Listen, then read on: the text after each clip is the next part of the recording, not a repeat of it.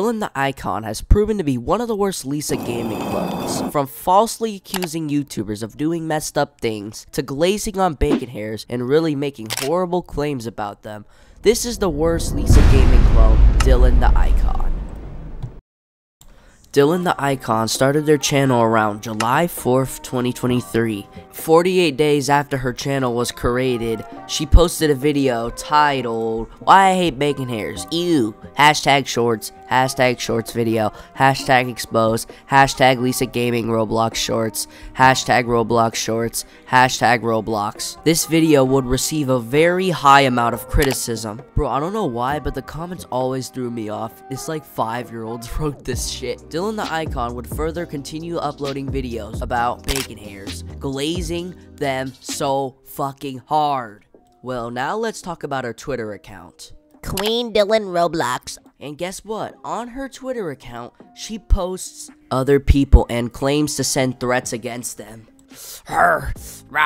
Why did real James SR accuse my boyfriend, Self-Love XOX? I'm crying, and you'll forever be exposed. You've defamed my BFF, who has been active because of her safety. Say goodbye to your dead career, real James SR. Yeah, and it's like that in every Twitter post, bro. I'm not gonna read the rest. Alright, now I'm about to talk about the controversy between Dylann Roblox and James SR.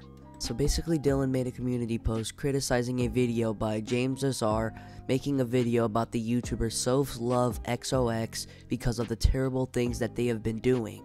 James SR made his own community post, and he wouldn't make a video on Dylann because he sees the content as rage bait, apparently. There are many other controversies that are not as serious as this one, but we're gonna move on to the very serious ones. So another Roblox YouTuber named Starburied is a YouTuber over 17,000 subscribers who made a video on Dylann on October 24th, 2023. And guess what Dylann proceeded to do? Dylann would proceed to harass Starburied in her own Discord server multiple times. Dylann would eventually raid her server, so this caused the server to get deleted.